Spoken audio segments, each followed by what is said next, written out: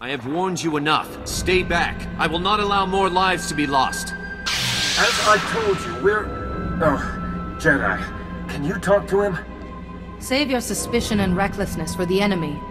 I beg your pardon, Master. After today, I can't trust anyone. I am Jari. We are all that's left of the Defenders. Like Aelan says, we can never...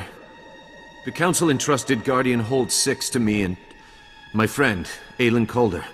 Just another battle together, we said. And it was at first.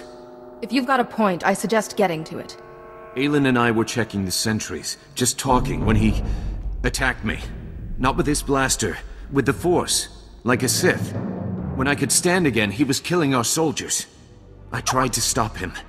Now Guardian Hold 6 belongs to the Empire. How could Aelan do this?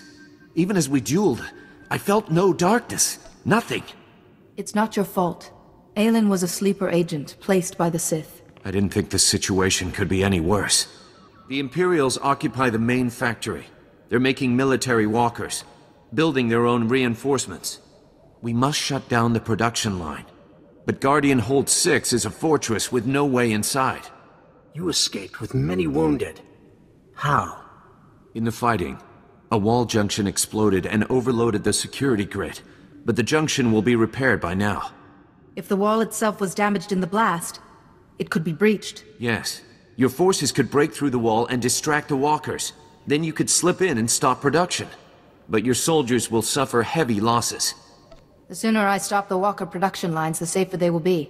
I imagine Balmora's droids know what to do with walkers. Indeed.